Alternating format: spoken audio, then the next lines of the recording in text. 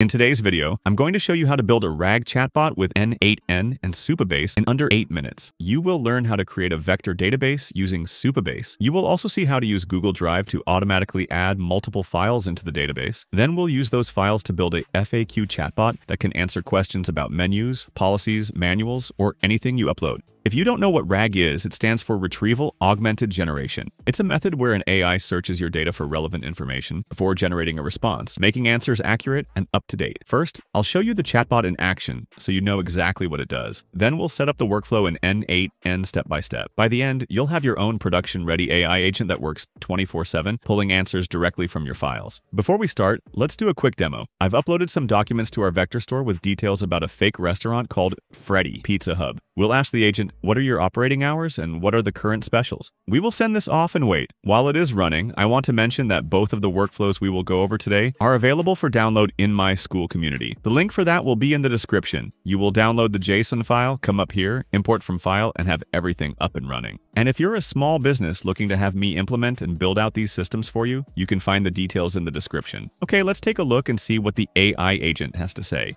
We're open Monday to Thursday from 10 a.m. to 11 p.m., Friday and Saturday from 10 a.m. to midnight, and Sunday from 10 a.m. to 9 p.m. Last orders are 30 minutes before closing, and delivery cutoff is 1 hour before close on Fridays and Saturdays. It also returned the specials: 2 for Tuesday, buy any medium pizza, family combo feast on Fridays, free delivery Fridays. We can also take a quick look at the AI agent's node. Let's go into the logs. As you can see, the agent queries for operation hours, and Supabase returns the data under times. The agent also asked for the current specials, and as you can see, Supabase returns all data related to promotions.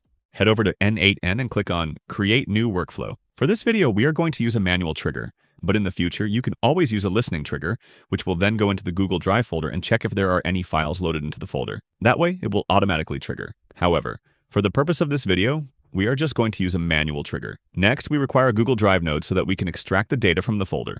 Then, under Actions, select Search Files and Folders. Once again, make sure that you set up your credentials. If you haven't yet set up your credentials, I have a video dedicated specifically to credential setup, so you can click the link below. Once you have the credentials, click Save and Continue. For resource, make sure it's set to Files and Folders.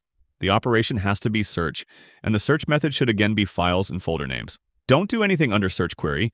We also need to add some filters. Under filter, select the Google Drive folder that I showed you. Then click Return All Data and execute this step. As you can see, it returns the IDs and names of the files. We're going to require these because the IDs are very important for the next step. Now, let's add another Google Drive node. This time, select Download a File. Remember, I mentioned that the IDs are important. This is where we extract the ID and add it into the File ID field in order to download the files. Please take note of the file type. The file comes out as binary data. This is extremely important for the next step, because if we don't know the file type, it's going to be very difficult to proceed. Next, we're going to add a looping node. This node will take the files one by one. Each time it runs, it will take one file, then add it into our Supabase database. Once it's done vectorizing the file, it will come back for the next one, and so on. Now, let's add the Supabase node, the vector database. Search for Supabase, then select Vector Store. For the action, select Add a Document. If you haven't set up credentials yet, click Create New. Go to Supabase and click Create New Project. If you don't have an account yet, sign up first. Once you're logged in, click Create New Project, then enter your project name. I'll name the project F8 Demo. Next, set a password and choose the region closest to you. In this example, I'll select USA West North Carolina as the region. Ensure that Data API plus connection strings are enabled, and Postgres is selected, but the default data settings are fine. Finally, click Create. Once the database is created, go to the SQL editor. Head over to the link below, copy the code, and paste it here. All this code does is enable vectors on Supabase and create a table called Documents.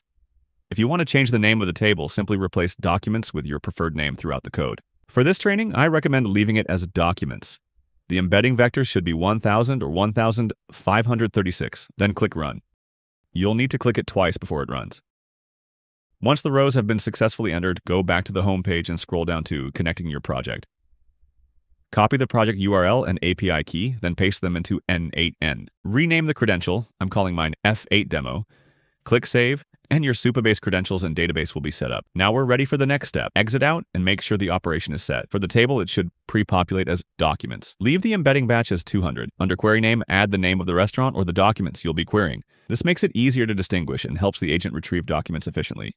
Next, we need to add an embedding. For this, we'll use OpenAI. Select the module text embedding 3 small. If you haven't connected your API credentials, I have a video for that as well. Just head over to OpenAI API, copy your API keys, and paste them in. We also need a document loader. Select the default data loader. Remember the file type? Change the type to binary data instead of JSON. If you select JSON, nothing will load. The mode should be load all data, and the format should be automatic.